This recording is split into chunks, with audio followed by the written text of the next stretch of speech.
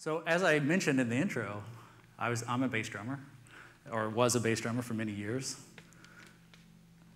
I'm also a bit of a geek. I'm a developer. So that narrows down my focus on my users already.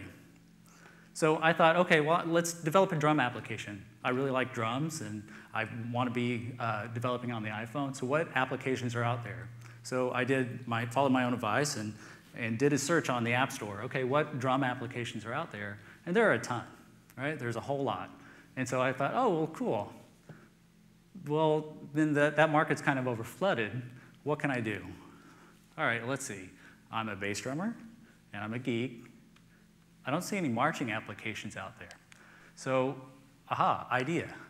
So I came up with this application idea called Reefit Bass, which is out on the App Store. And the basic premise of the application is that you have a bass drum line that you can tap on the iPhone and make a melody for a bass drum line for marching percussion. I am my own ideal user because I walk down the street having bass drum melodies going through my head that I just want to hear live on the phone. So a couple of things that I want to emphasize, though, are when you start with this idea, once you get started, is you really want to narrow down and do the simplest thing possible. So when I started coming up with ideas of, okay, a bass drum line, what all do I want to do with that? Well, it's probably more than just tapping or splitting up sextuplets or doing all sorts of things, recording music, outputting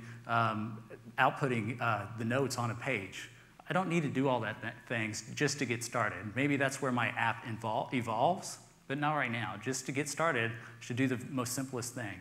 And the other thing that I've read a lot about that I actually didn't do and I wish I would have was actually a paper prototype of the application.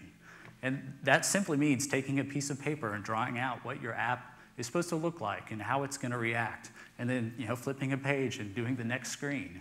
And then playing around with how it's really going to respond. Right? It'll give you a lot of ideas.